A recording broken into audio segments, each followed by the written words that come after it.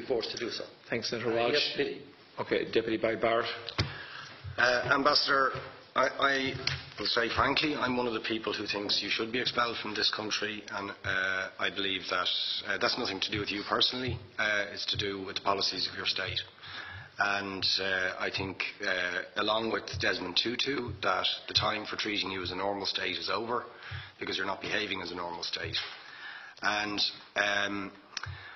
I just want to ask you questions, really, in relation to that contention. And I would just say, for the record, it certainly isn't motivated by anti-Semitism in my case. I mean, for example, when disgraceful attempts were being made to downplay the horrors of the Holocaust by people like David Irving, I brought a Jewish Auschwitz survivor to this city to organise meetings and get her on national television to remind the Irish people about the horrors of the Holocaust. And I would do so again if anybody tried to downplay the horrors of what were done to the Jewish people. But it is precisely because I'm opposed to racism that I oppose what your state is doing and what it stands for. So I just want to ask you a few questions in relation to that. And I should also say, by the way, I lived for a year on Moshav Neot Hakikar in the Dead Sea in 1987, 2 weeks before the first Intifada broke out. That leads me to my first question. You have tried to cover over what you have done, the killings of innocent people in Gaza on 3 separate occasions over recent years, the seizure of Palestinian land and so on, by attacking Hamas.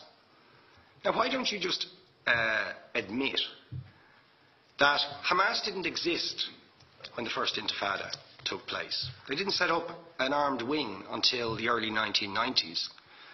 And that there was a reason that PLO were in Tunis at the time, exiled, effectively not present. But the ordinary Palestinians rose up because you denied them basic rights. I lived there. It was apartheid. It was racism. It was endemic. It was rotten. Absolutely, I was shocked within weeks of living there to see how you treated Palestinian people. And isn't it the fact that the law of return, which is the basic law of the Israeli state, is a racist apartheid law because it confers rights on Jews that it denies to Palestinians? It allows, for example, if I was Jewish and had never stepped foot in Israel, I could claim citizenship there tomorrow, but 6 million people whose origins are in what you now call Israel, who were forced out in 1947 or 48, do not have that right. Isn't that part of the reason why the Palestinians are in dispute with Israelis? Because you deny them the right to return to their homes and to their land and to their villages, and that they have a legitimate claim, even under international law, to return, but you deny them that right. Why do you deny them that right? And why do you give that right to other people who have no connection whatsoever with the land, whether you call it Israel or whether you call it Palestine? Why do you continue to seize land, if you're serious about Oslo and the two-state solution? Why do you continue to seize land, which under that agreement is land designated to be Palestinian land? 500,000 people, most of which has taken place since Oslo. You allow that to happen. Why do you allow it to happen if you're serious about giving this land to the Palestinians? It's absolutely extraordinary. And it just, are you not just taking us, Ambassador, for idiots?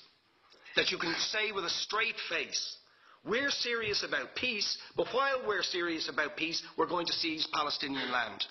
And you expect the Palestinians to just sit back and do nothing about that. And the world to accept that that is an acceptable way to behave. And you asked earlier on, could we have some constructive solutions? Now you know what the Palestinian people have been asking for. Far less even than some people would ask for. Because I believe the whole apartheid system should be dismantled.